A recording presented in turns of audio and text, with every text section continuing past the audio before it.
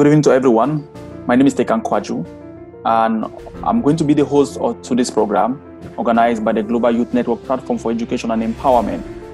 And today we're going to have a very interesting guest, and she'll be talking about something very interesting. And the topic of today is urban violence and city transformation. And our guest today is Marina Ducul Diaz. If I didn't pronounce your name correctly, please do well to do the rightful pronunciation. Before she comes on board, let me have the opportunity to do a short biography of her, and the rest is going to be painted by her. Marina is from Colombia. She's a political scientist, a researcher, and a media analyst. She is currently doing a master's degree program in the domain of international security, and her special focus is on diplomacy, global risk at Sciences Po, that's in Paris, France. She's equally a global fellow working for Heartland Alliance International, an NGO which is based in Iraq. You have the floor. Welcome once more. Thank you so much, Tekan, for this kind invitation. I'm pretty glad to be here sharing some ideas with you. As you said, my name is Mariana Duque Diaz, and I'm from Colombia in South America. I would like to talk with you about urban violence and city transformation, doing special emphasis in the case of the city where I come from. Okay. So if that's fine for you, I'll share a presentation and we can start talking about the topic. Definitely. So let me try to make you a host, and so you could definitely try to share your work. Thanks very much. You have the floor now. You are the host. Thank you so much. Yeah. Oh, wait, it says I cannot share my screen yet. You can share screen. I made you a host, so you can do that. One more time. Okay, you're host now? Yeah. You can try.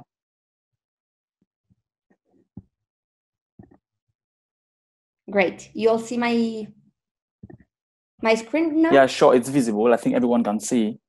Great. That's great. So if you're fine with this, I'll first talk about the case that I want to introduce you. And then in the end, we can share some ideas, ask some questions. But definitely, if there is something like that has to be discussed right in the moment, please raise your hand in the Zoom platform, and I'll be very happy to give you the floor. Okay, that's great. Thanks very much. And please, you have 25 minutes for the presentation. And equally, at the end of your presentation, we're going to give you 5 minutes for you to try to talk to us about your organization which you run, because I happen to have met you in Istanbul during the just ended the Global Peace Conference in Istanbul. And also the Q&A session will be after you have done kind of a resume of your organization. So you have the floor, 25 minutes. Great. So today I'll talk about urban violence and city transformation, as I said. And well, first of all, I would like to apologize for my English because it's not my first language, native language. So if there's some things that are not completely clear, please let me know so we can have like a worth discussion. Well, why I want to talk about urban security, knowing that there are a lot of problems about violence, conflicts, and so on. Well, first, knowing that also the UN SDGs make a big emphasis on this situation, which are urban spaces. Meaning, for example, in the 11th goal, which is sustainable cities and communities, and in the 16th goal, which is peace, justice, and strong institutions. This is important to say because it's like kind of a justification of about why it's important to talk especially about urban security, the challenges, and how can we transform cities in this case. So why it matters? The answer is because today we live in a urban world, right? Nowadays, more than 50% of there are more than 50% of urban areas worldwide, meaning that every day people is moving more and more to big cities. But moreover, 3 billion people will be added to urban populations worldwide between 2010 and 2050, according to UN Habitat, which means that if before we used to live in rural areas, very spread, nowadays we are all trying to get together in big urban places, meaning better opportunities, but also bigger challenges in the sense. Also, it's important to say that more than or around the 80% of the global GDP comes from cities, from urban areas. And why people is moving to urban areas? This is because especially urban areas represent centers of exchange of ideas. It means places where you can satisfy your needs easier than in rural areas. So people start to move to cities because they look for better opportunities, because they want to access easier to services such as health, such as education, also to services and goods easier than in rural areas. And this process started we can say around 300 years ago, when the industrialization process started, right? So if we do a balance, we can say urban areas are pretty desirable because it helps us to exchange ideas, to get all together, and to develop us ourselves in a better way than just rural areas. Especially because cities are places where there is a big wealth accumulation, you know, and that means that a lot of people would like to move from rural areas to urban areas. But the thing is that sometimes especially when there's lack of statal presence, and there are like a weak satisfaction of human rights, urban areas become in places where there is big inequalities, you know. So even if they are good for like making your life easier, let's say, they also represent places where there can be easier to create, for example, a criminal group. Or cities are places where it's easier to do micro trafficking, or even where there is a lot of unemployment. And all these situations that can be analyzed as causes, but also as consequences, represent, as I said, causes and consequences for urban violence, you know? So if there are not a lot of opportunities, but you can access easier, pretty easy to criminal groups, then maybe you will join a criminal group rather than trying to satisfy in a legal way your needs, right? So that's exactly where the threat is found. It's because of the lack of statal presence, big inequalities make easier or facilitate the appearance of like the flourishing of urban violence. Then here I would like to do a remark, because if we are trying to say why it's important to do a urban transformation or a city transformation in a context of course, a urban violence, we cannot forget that conflict is inherent to human beings. So if we want to create a city transformation, we cannot think that there's not going to be conflicts.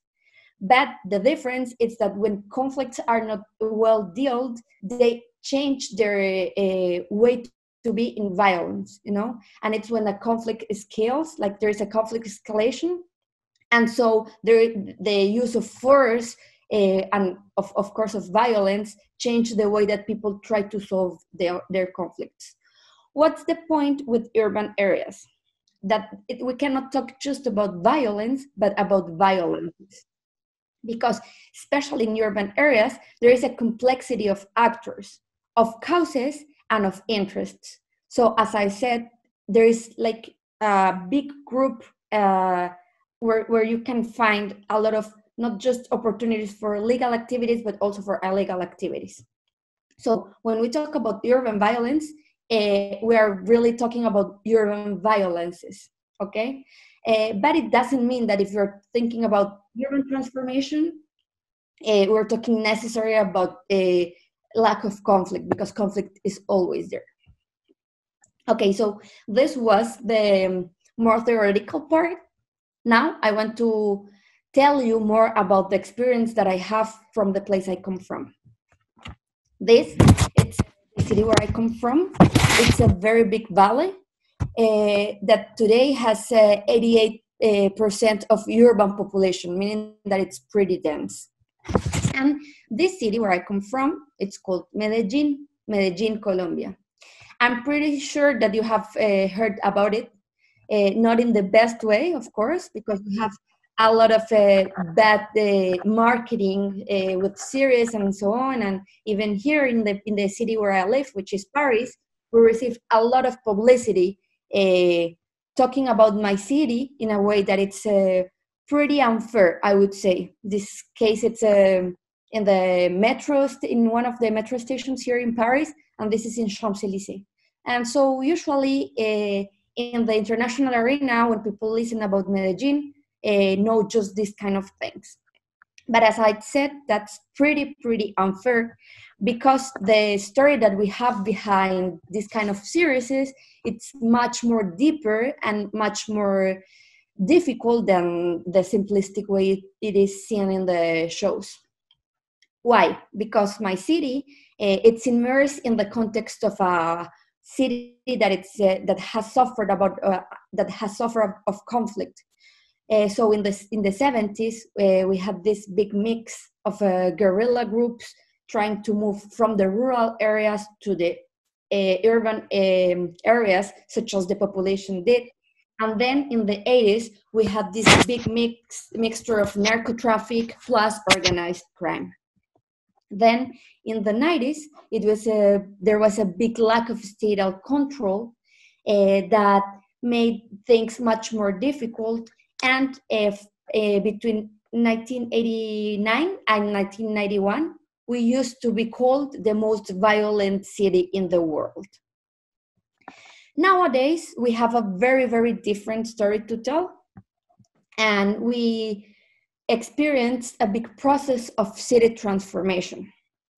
So before talking about this transformation, the paradox that we suffered was that even if we were experiencing a big demographic, economic, and political development, at the same time, because of inequality and because of the lack of a statal presence, there was also an increase of criminality, exclusion, and violence. So this phenomena that I call Medellin paradox works also for urban areas, as I tried to explain before. That even if urban places are demographic and political and even idea centers of exchange, if there is not a statal control and there is not a lot of opportunities or even the guarantee of human rights, the thing is that they change their nature and become places of criminality, exclusion, and violence, which was exactly what happened with us between the 70s and the 90s. But as I said before, Medellin today has a different story to tell. And that's because we did kind of a special process that I would like to show you with two specific examples. Of course, this is pretty simplistic because the process is much more longer than just these two examples, but they help me to prove my point and to show you how can we pass from urban violence to the transformation of a city. So the first case that I want to show you, it's this, the Comuna 13 with its electric stairs. This is my city. As you can see, it's a big valley with big skyscrapers in one side, but on the other side with a lot of informal settlements, right? You can see here in the left part that these informal settlements are built in big hills, in very high hills. And so it's very difficult for people to access to their places, to their homes. So in the 2000, around 2000, 2002, 2006, I would say, the government tried to reach these places, and they built this creative way to transport people, which were the electric stairs that you can see here. So in this place, in the Comuna 13, which translates like the 13th district, these electric stairs are the way that people can go up to their houses. Okay, so they are used as a transportation, so people can access to their homes and also go to the downtown. But the thing is that not just the government went there, right, with these electric stairs, but also the people from the community, from the population, started to appropriate of these spaces. So nowadays, it's not just about the people going up and down the electric stairs to go to their places, but about even tourism or people being like curious about the phenomenon that occurs there. And so right now, the people that live there do creative stuff to attract people and go there. So, for example, in the left part, you can see these guys that are from the Comuna 13 that do hip hop, so tourists can go and see the transformation of the place. In the right part, you can see a woman that sells typical traditional Colombian jewelry, and the name of her small market, it's like the strong woman from the 13th district, right? That's a very symbolic case because the 13th district used to be one of the most disputed places in Medellin when we had this big problem with narco traffic, with organized crime, with guerrilla, and so on. Nowadays, it's not about the illegal actors that take control of the area, but it's about the population, because the government went there, create state control there, but also because the population felt appropriated of this transformation, and so create their own dynamics, right? This is the first example that I wanted to show, and then this is the second one. What you see in the left part, it's what we used to use as a landfill in Medellin. In the first half of the 20th century, Medellin was not still urbanized there, so all the waste that we had from the city used to go there. And this big hill, this amount of waste created a hill. But then there was a big population that was excluded from the dynamic of the city that found a place to live there. And so they started to create their own settlements just above the waste, right? Which represented a lot of problems, not just about healthy, but about the environment, you know? People used to live exactly above the waste of the rest of the city, which shows a completely like shocking dynamic of exclusion in a city that was growing at the time. With the time, time passed, and people decided not to move from there because they found there a place to live. So the government had to transform or to change the way they saw the place, and they did a big process of transformation of this hill with a lot of technical help, so they could create this big hill that was waste into a hill that could be available. So nowadays, they don't have they don't live like just above the waste, but they have all these public services that they can have in the place, and even they have this communitary center that it's administrated not by the government but by the people that lives there. Okay, this community that it's called Moravia are pretty conscious about the environmental issues, and so they are like very important leaders in Medellin, my city, to recycle and reuse, because they have all this story from the waste of the city, right? In the right side, you can see two girls that lives there in Moravia that were taking care of this floor that you see there because they wanted to have it clean, right? So here, what I want to show you, it's that transformations, even if there are, even if we think about violence, don't come alone with presence, with statal presence, or like facing criminality with weapons or even with more public force. It has to be a real transformation that comes from the inside and in a dynamic of bottom up, you know, where people, where communities feel involved in this transformation, where they can be part of the dynamic of the city. So we can really talk about transformation and urban peace. Otherwise, we will have more, let's say, cops, or we will have more weapons, like statal weapons, but people would not feel safe and they will not be appropriated from their places. So there wouldn't be like a real dynamic of a urban area, such as the big metropolis that we know from all around the world. After saying that, I want to tell you, also being kind of an ambassador of my city, that Medellin today, it's not just about narcos or these kind of things, but today we're not even that. Like today, we're part of the Learning Cities Network from UNESCO. We're the resilient city. We're a case study for a lot of urban areas in the world that want to see how can they transform their territories to habitable territories.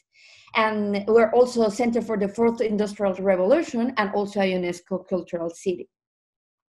Of course, we have a lot of challenges, but that we are still facing and that we are still trying to deal with. But the big point here is that in a period of 30 years, we are able to talk about this place that used to be called the most violent city in the entire world to a city of transformation, right?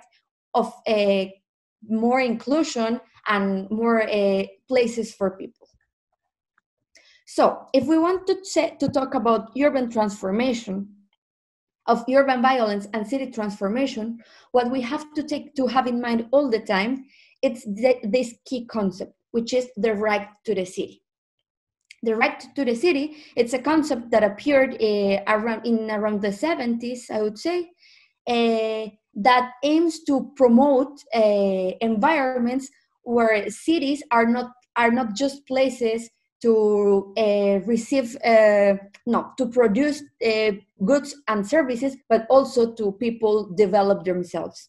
So when we talk about right to the city, we're talking about building an environment where it is possible to live with dignity, being recognized as part of the city, and to guarantee equitable distribution of resources such as work, health, education, and also symbolic resources such as memory, political participation, and information access. All this big concept about right to the city points to the idea of equality, you know? How can we do urban places where people can have their human rights completely guaranteed, right? Saying that, I just want to finish talking about urban violence and city transformation, showing that if we want to think about stopping urban violence, we have to understand cities as vital factors for human rights promotion, and particularly to promote the right to the city. So if you want to remember three key things about what I'm trying to show you and what I showed you about Medellin, which is my city, I would like to say three things. First, that urban transformations take time. Second, that urban transformations need joint efforts, right? It's not just about the state or the government. It's not just about the people, but it's about the both of them, right? Working together to create a place or an environment where it is possible to live all together. And third, which I would say it's the most important one, it's that there won't be urban peace if there is not a right to the city guaranteed. Okay? So if we want to think about the urban transformation, and if we want to create urban peace, we have to have in mind all the time the right to the city. That's all. I hope you enjoyed what I said, that you understood my point, and hopefully that you have a different perspective for Medellin and for what it means for our community today, and all the process that we experienced. Okay, that's the presentation. Briefly, I would like to talk about the organization that I represent. Well, today I'm living in France, in Paris, but I'm part of the biggest community of political scientists in Latin America, which is called Es de Politólogos. Es de Politólogos, it's a big platform that creates creative content, to promote political knowledge, informed debate and analysis, and also to create awareness about the phenomena that occurred in Latin America. The third point, which is create awareness, it's exactly the one that I'm doing here, and the one that I tried to do when I was in Istanbul with our host. That it's like showing which are the problems that we are facing in Latin America, and create debates where we can share good ideas, good experiences, and also bad experiences that can help not only my region, but also other regions all around the world. And through this platform, we're aiming to be agents of social and political change in a digital world. So yeah, that's mainly what I do. That's everything about my organization. And again, I want to say thank you to TECANC, to the Global Youth Connect platform for this invitation. And yeah, the floor is available for all the questions that you may have. Thank you so much. Okay, thanks very much for that beautiful presentation. I'm sure our guest has taken us through a 190 or 180 or 200 degrees across the presentation, where she comes from particularly. And her topic is kind of very sensitive. And for those who are joining us, the topic we have today is urban violence and city transformation. And our guest is Mariana, which she's from Colombia. So it's a time for the Q&A session. I mean, if you didn't understand anything, feel free to try to post your question to her directly, or you can write it on the chat box. So the question and answer session is open, and I'm the moderator. My name is TECANC Kwaju for today's session. So we are waiting for the questions, and I think we have a good number of participants joining us across the globe, from India, in Turkey, in France, in Nigeria, in Kenya, and equally across other countries. So the Q&A session is on, waiting to get the questions coming. Musige Kevin, I'm seeing you shaking your head. Do you have one or two questions to pose to our guest? Yeah. Good evening, Mr. TECANC. I have some series of questions. Can you get me? Yeah, sure. Can get you clearly. You could proceed to your question. Make it short and straight to the point. Yeah. The question I have in her presentation, she talked about right and dignity as a factor in city transformation. And I wish to ask, inequality has always been a major problem in every country when it comes to the aspect of city transformation. So how can we handle such a situation? So how can we, sorry, what? I lost the last part. How can we handle such a situation, taking into consideration that inequality has always been a major factor when it comes to city transformation, even though the resources are there, but the resources are not evenly distributed? That is my question. Thank you so much, Mr. Kelvin, for this wonderful question. A big question, actually. And yeah, I do agree that the problem about inequality, it's the main point when we're talking about city transformation. What I have to say, it's in two directions.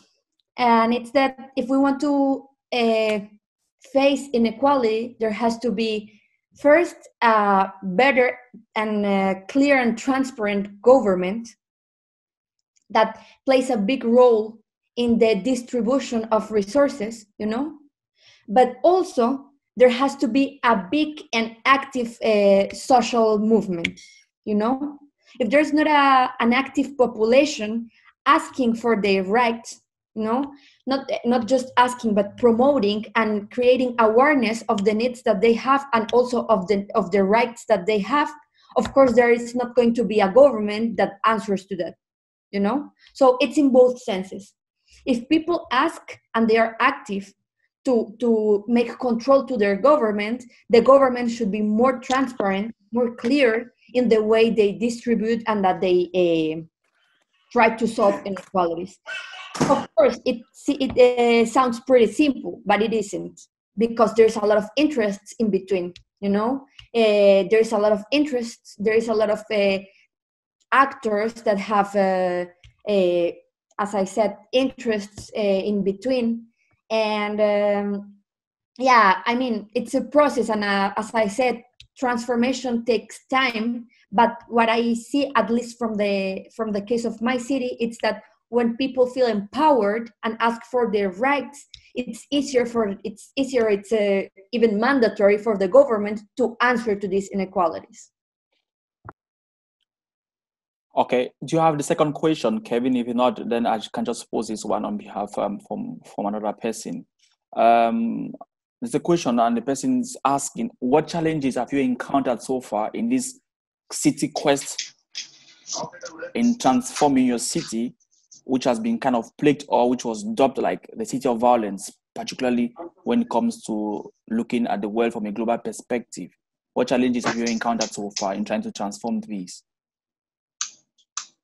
Well, I would say that pretty close to what we were talking before. The biggest problem or the biggest challenge is about inequality, you know, because especially in a region such as Latin America, the problem, and even I would say even Africa, if there is a lot of people from Africa today, the problem is that there is a lot of wealth, there is a lot of money, of resources, that it's concentrated in few people. And then there is a lot of people that has less than nothing, I would say. So for me, the biggest challenge is about that, because we all as human beings first deserve our human rights completely guaranteed, but also like we have to guarantee well our wealth, our healthy, our needs, you know, our basic needs. So we're places where people have their needs better solved, I can say that are places that are much more safer. Okay, thanks very much. I think we have got another question from Usman, but before Usman comes, I'll just to say that on Global Youth Connect Chat platform, we educate, we empower, and we seek to transform everything from politics, economics, health, agriculture, the environment, and whatever to a next level positively. Usman, you have a question, please. You have the floor.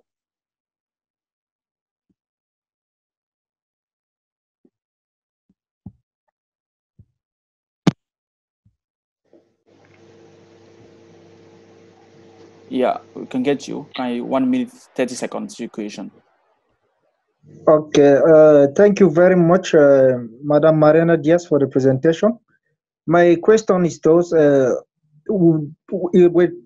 regard to urban development, urban issues, where should we expect more, from the local government or from the central government? Thank you. Thank you so much for this question and for being part of this webinar. That's a big question. I would say it depends a lot on the administrative sphere of each country. But from my own perspective, and as a student of global risks, I would say that the central governments, like in a national perspective, states are not being able to solve the problems of people. So if I have to expect more from something or from someone or from some institution, I would say that I would expect more from the regional level. There is, when we study city diplomacy, there is a say that I really agree, that it's that while states or nations talk, cities do. So the thing is that today, urban areas, especially like these big cities, if they have enough power, let's say in administrative terms, to face these conflicts, to face not conflicts but issues, if they have the means to solve the more effective than governments like national governments. But again, it depends on the structure of each country, because there are countries that are pretty centralized and that work fine. The case of Latin America, and especially of Colombia, it's that we are a country big, very big, that has a lot of difference between the regions. So it's easier to understand the phenomena and the situations, the issues of each region by the regional government rather than the big national government that usually it's pretty, let's say, slow to answer this kind of problems. And I would say that the transformation that my city lived was in a big part thanks to the municipal level. The national level, of course, it's important, but I would say that the main role there was about the regional level, not about the big one. Okay, there's another question, and the question is, the United Nations is 75 years old. If you have the opportunity to sit with the stakeholders of the UN, that's the Secretary General and others, what would be your plea for the UN to do in carrying forward this issue of urban violence and city transformation in conflict areas, like what is happening between Armenia and Azerbaijan, the war in southern Cameroon, and equally the war with Israel and Palestine, Gaza, and many other areas in the world? So what would be your proposal? Thank you. Well, that's also a big question, but I guess I would say the UN, it's a very, very important platform. It's a very important organization, and it's a big, like successful, we can say kind of successful model that we have achieved. But it has a lot of problems that we have to face and that we have to tackle. And one of them, it's that they want to solve a lot of problems not being in the territories, not being in the field. So if I have to say something to them to solve this kind of problems, it's that they shouldn't be that comfortable trying to solve things from their offices, but they should be there in Azerbaijan and in Armenia. They should be in Cameroon. They should be in Israel and Palestine and see what really people live there, and understand what means to be part of a conflict, what means to be part of these issues, this lack of human rights guarantee, and what it means to try to deal every day with the lack of resources to satisfy your human needs. So that will be my plea. Like they should be there in the field and see before trying to take any kind of decision or trying to solve any kind of thing from their offices. Okay, we got two more questions. But before I read the questions, I'm going to call on Samuel Jane.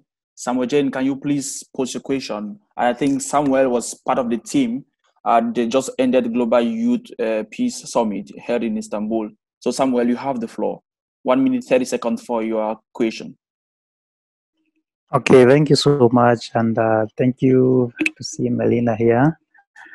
So my question is, now that the transformation has taken like over 30 years for them to be where they are right now, so what was the role of the youth at that time?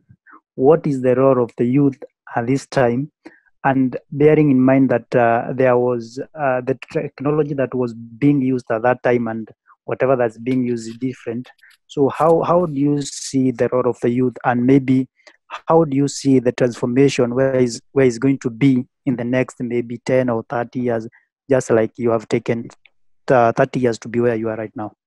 Thank you.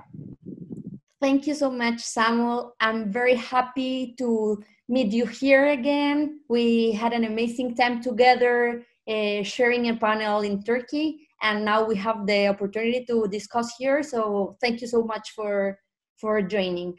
About your question, yeah, I would say young people have a big role in city transformations, especially from the case of my city.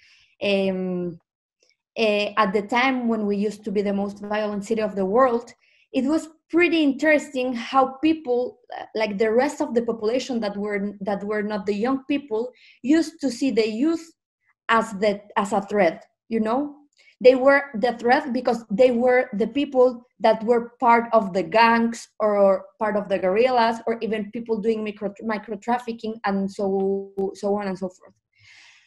The situation changes or changed when youth people started to empower themselves and show that they were not the threat, they were the opportunity to make things different, right?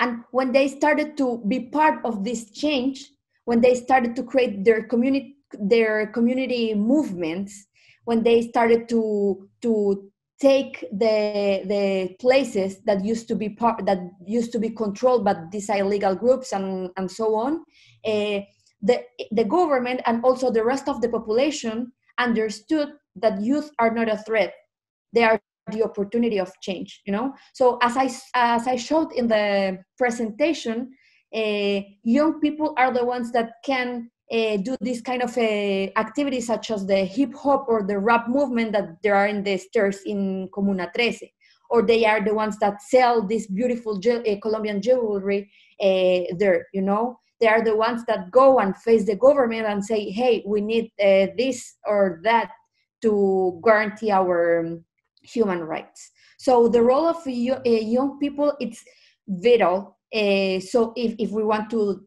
think about stopping urban violence and transform a city, the young people have to be completely convinced that they are the ones that have to do the change, you know, that they cannot wait for anyone else to do that, because they are the ones that have the, let's say, the principal role to ask for their needs, to ask for their rights, but also to transform their own communities.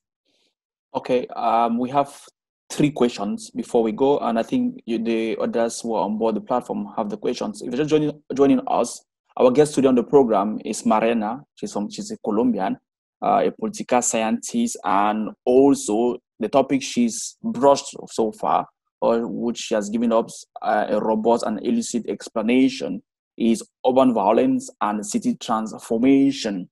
The next question is coming from Kevin.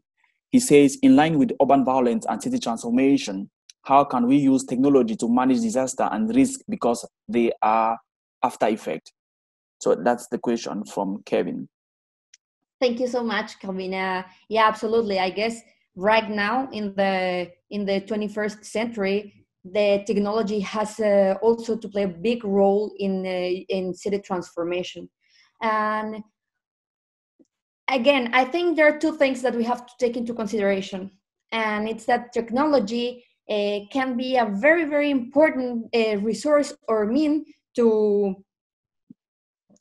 control, or not to control, but to help development and stability in a territory, but it can also be a tool for control, and it can, how can we say, represent a threat to other kind of rights, such as privacy, you know? So again, I would say that technology has to always be conceived as a tool for us to simplify processes and face threats or issues or challenges in a better way, you know. Always technology has to have in mind this or take into account the importance of like the social service that it represents, but also, and at the same time, people have to be aware of what are the problems that it can represent, you know, and so they have to be always attentive about this, so they can know what are they sharing and what they can expect from this technology in a context of a democracy, you know, because otherwise we will live in this kind of panoptic situation, you know. If some of you have read 1984, the use of like the undiscriminated use of technology, for example, because of with the excuse of security, can represent a real threat for other kind of rights, such as privacy, such as even freedom of movement, freedom of press, and so on.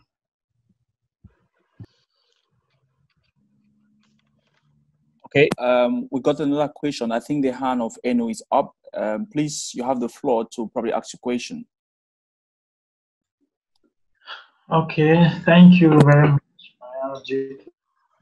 The presentation was really deep, and I saw very many similarities with the various communities that we have back home.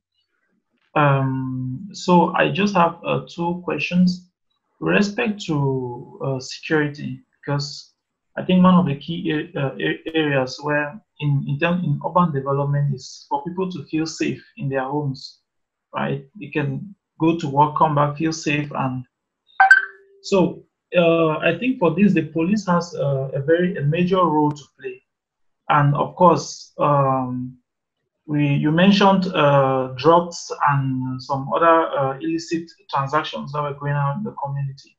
So what were the approaches that you used in order to fight these vices in the community? Now, we also know that police and the drug dealers are always friends. You know, they're always conniving, right, in the back. That's why they make so much money.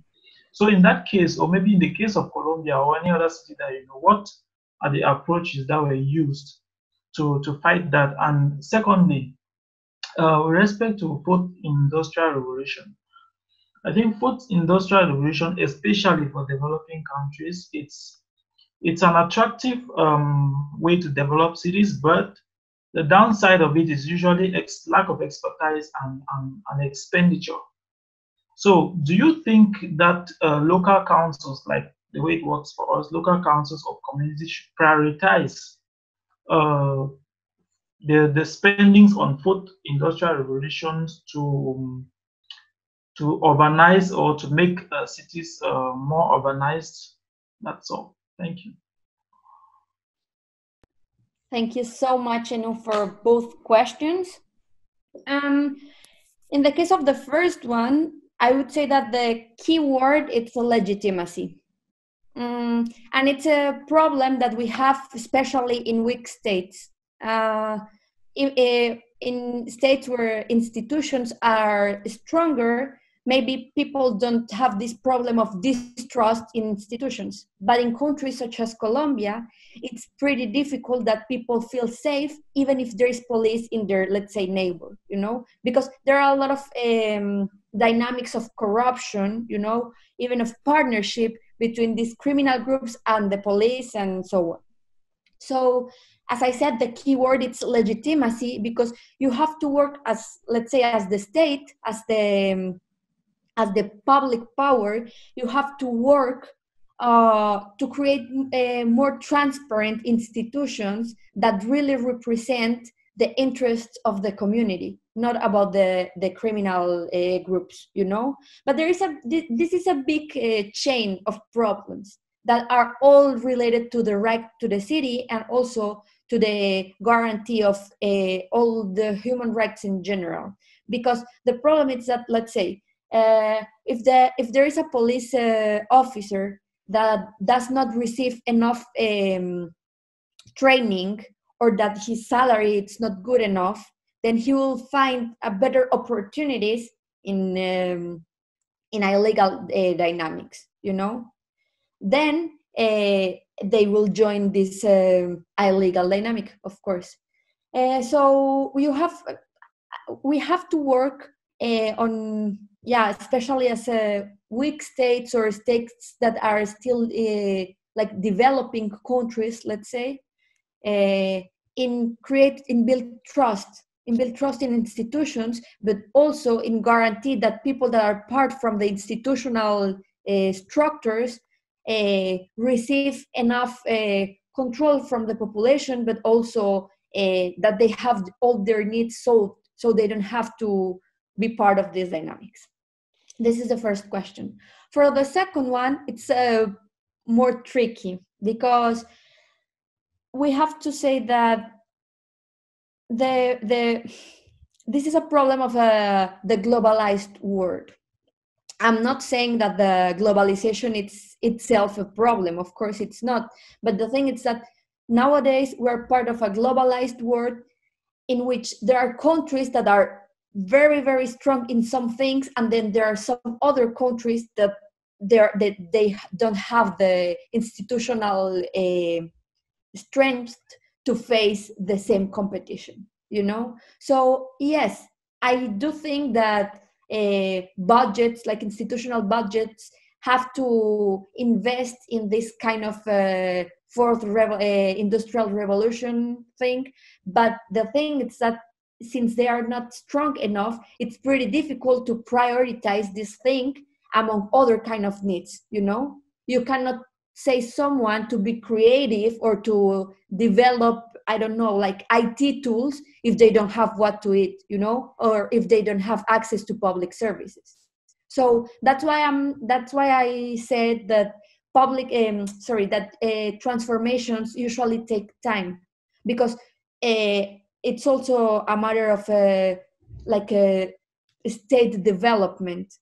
You have to build strong institutions. You have to to build trust in these institutions. You have to guarantee all these human rights. And so then you can think about investing in these kind of things. Again, the tricky thing here, or the issue, is that we are all facing at the same time these challenges that represent technology and the fourth industrial revolution. So for us as developing countries, the thing is that we have to do all these processes all at the same time. We cannot avoid them, of course, because it's the dynamic of the world today. But yeah, I mean, maybe they have to prioritize, but it's not just about that. They cannot hide that there's people that has not access to water, let's say, or that has not education. So if you are not accessing to education, how are you supposed to be creative and, I don't know, be creative or invent new tools for this digital area and so on. It's a big challenge, I would say. Okay, we are gradually going to the end of our program today, and I think I have the last question for you before we call it off for today. What is your last word, or what are your last words to young people, community leaders, and governments in areas where violence is, urban violence to be precise, is the order of the day? And how can they overcome urban violence by spearheading urban and city transformation? That's the last question for you. Thank you so much, Tekang. My last word would say that real transformations occurred when there are where there is joint efforts.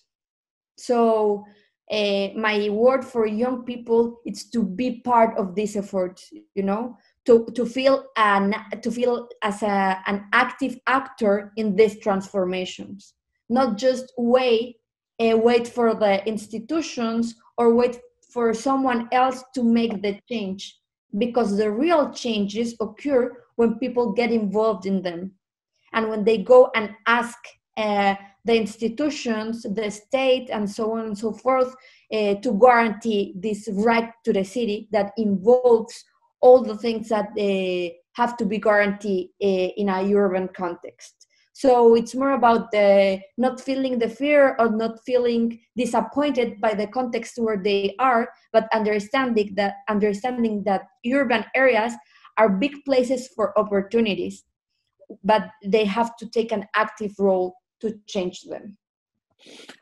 Okay, thanks very much, ladies and gentlemen, dear participants. We thank our guests very much for this insight. And if you just join us, we were talking about urban violence and city transformation as our main topic. And our guest on the program today was Mariana Diaz from Colombia, presently residing in Paris. Thanks for joining us. See you again in another edition in the next 2 weeks. Our pleasure, Mariana, for joining us on this special program organized by the Global Youth Connect Network chat platform for education and empowerment. Here, we educate, we empower, and we seek to engage and push forward a positive transformation in economics, in politics, in whatever domain held. You can name the rest. Bye-bye, and have a nice time. In Turkish, we say, Görüşürüz. Thank you.